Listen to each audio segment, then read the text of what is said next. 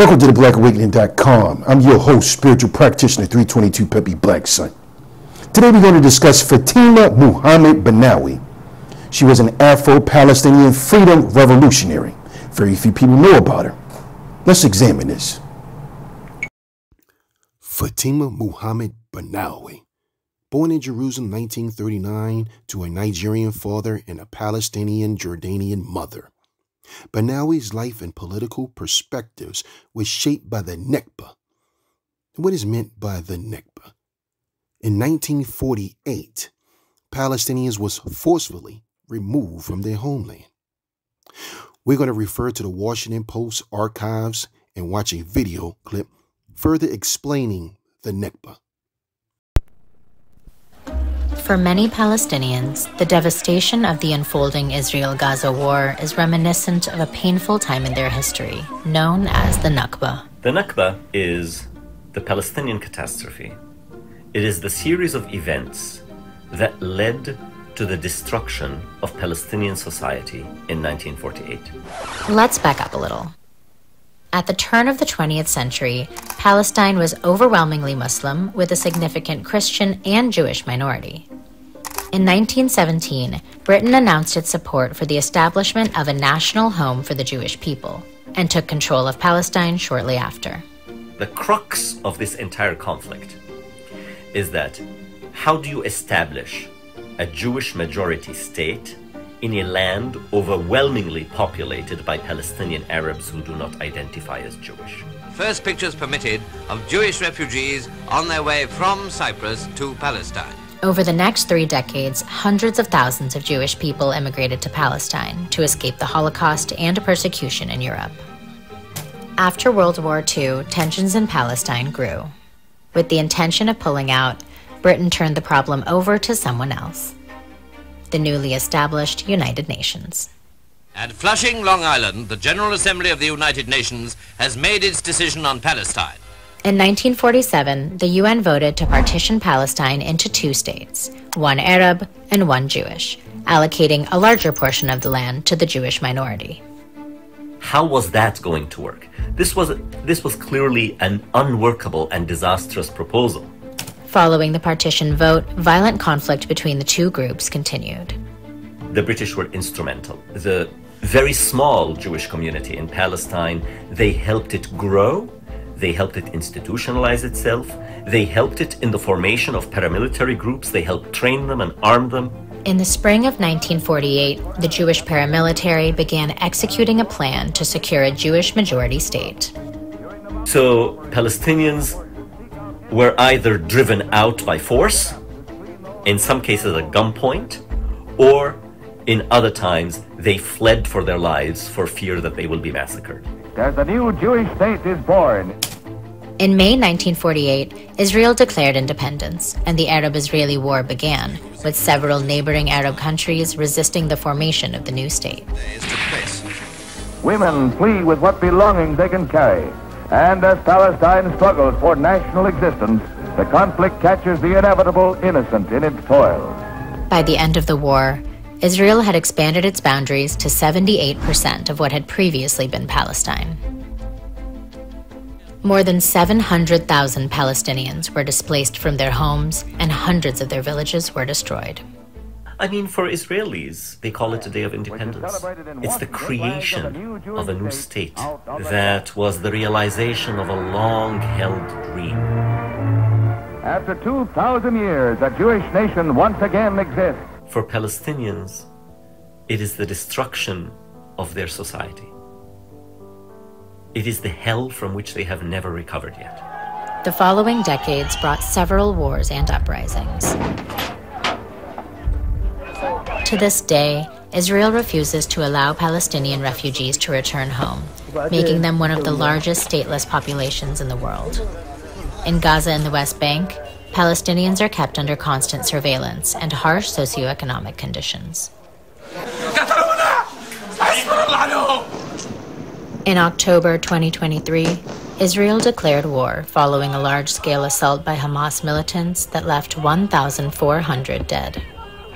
In the first 3 weeks of the war, at least 9,200 people in Gaza had been killed in retaliatory Israeli attacks.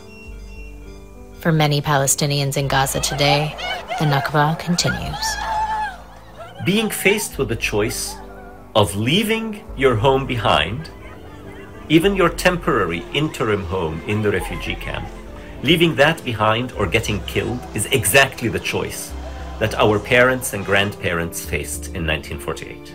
احنا حاليا لو بده يصير ايش ما يصير مش حنهاجر، لانه ليش احنا هايهم بخبطوا فينا وهذا، لكن احنا مش حنطلع من دورنا ولا نهاجر. وين بدنا نروح نهاجر؟ مش ضايل اشي. This is what Fatima Mohammed Bernawi experienced at the age of 9. She went on to join the newly formed Fatah movement and nearly carried out an attack on an Israeli establishment frequented by occupation forces, IOF. Fatima was jailed and sentenced to life in prison, making history as the first woman to be arrested by the IOF. She spent 10 years in prison before being released in a prisoner exchange. Like most Palestinians, her time in an Israeli detention did nothing but increase her resolve. She eventually worked close with Yasser Arafat to set up the Palestinian Women's Police in Gaza, which, by 2022, would boast 532 officers. She campaigned for the right to a free Palestine until she died November of 2022. The impact of Bernawi's work for the liberation of Palestine calls attention to two often unexplored groups within the Palestinian liberation movement: women and people of African descent. The centrality of women to the ongoing liberation of Palestine is one that cannot be overstated. From the days of the First Intifada to the women's collectives mobilizing in support of the general strikes and boycotts of Israeli goods, engaging in the frontline resistance and social politicals. Their contribution to the movement is invaluable, and that the arc of the Palestinian resistance is not complete without it. Bernawi sits in a unique overlap as a black woman, having dual identities whose contributions have deeply impacted the movement. The contributions of Afro-Palestinians to the formation of a modern Palestinian identity are substantial. Generations of Afro-Palestinians have been essential to the fabric of the Palestinian society, resisting the colonialist Zionist regime while simultaneously imagining and building new Palestinian futures. Black communities beyond Palestine have a long and storied history of solidarity with the Palestinian people. From the Black Panthers during the Jim Crow to the civil rights in America to Nelson Mandela and apartheid in South Africa, Black freedom movements have deeply invested in the vision of a free Palestine, bound by their common struggles against colonialism, economic disenfranchisement, and gross human rights abuses. Black communities have rallied against the dispossession of the Palestinian people.